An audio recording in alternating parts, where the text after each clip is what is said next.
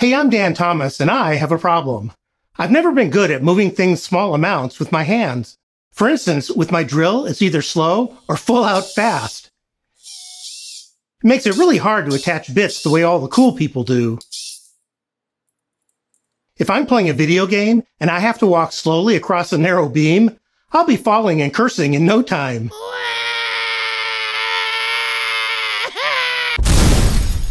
Seriously, that's me. And if I have to move my fence a small amount, forget about it. I tap it a little and it won't move enough.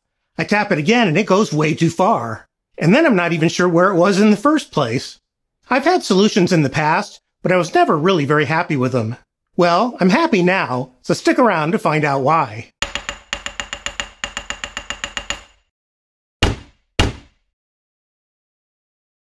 I've actually got 3 solutions, and they all use indicator gauges. You can use an analog or a digital one, whichever you prefer. You put the gauge next to the fence with the pin pressed in some. The trick is figuring out how to get the gauge to stay there.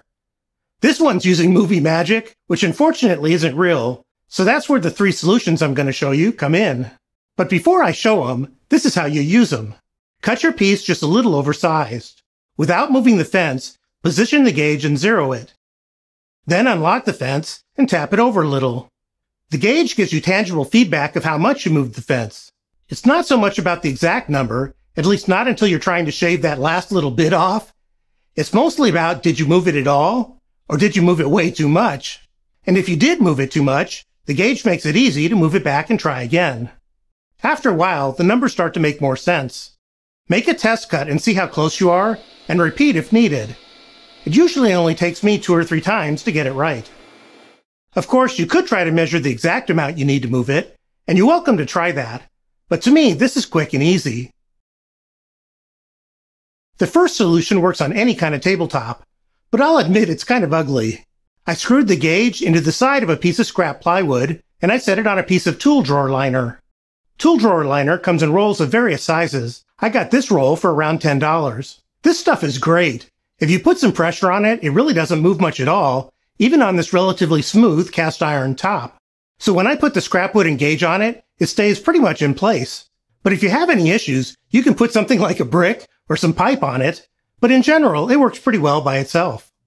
If you decide you want to attach the liner to the wood, don't use glue. Glue just seeps through the pores, and it actually ends up more slippery. But this works fine as it is. I said it wasn't pretty, and I was right, but who cares? It works. The next solution is this magnetic base. I got this one for pretty cheap at Harbor Freight. Turn the switch to engage the magnet. If magnets stick to your tabletop, then this will stay in place. You use it pretty much the same way. Place the pin against the fence and engage the magnet. Zero the gauge and you're good to go.